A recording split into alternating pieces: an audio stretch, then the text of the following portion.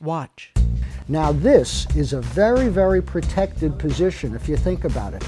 I know it's odd, I know it's not perhaps the most elegant effect, but look at all the fun things you can do with this. Ooh, it's like Rocky Raccoon, only disgusting. You'll be able to customize whenever someone asks you to.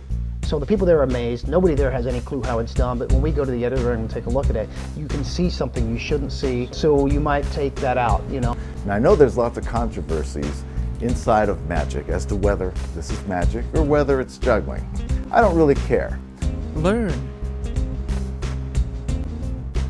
And now this is the explanation of the multiplier effect. Squeeze, and it comes right back.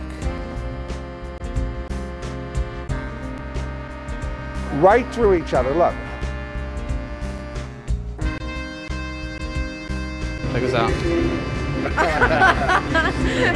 Experience. Every time I've stepped outside my comfort zone, I succeed. I've always been a stage magician, and then I turned to close-up, and I stuck myself way outside my comfort zone. But when I stuck myself out, I excelled to meet the challenge.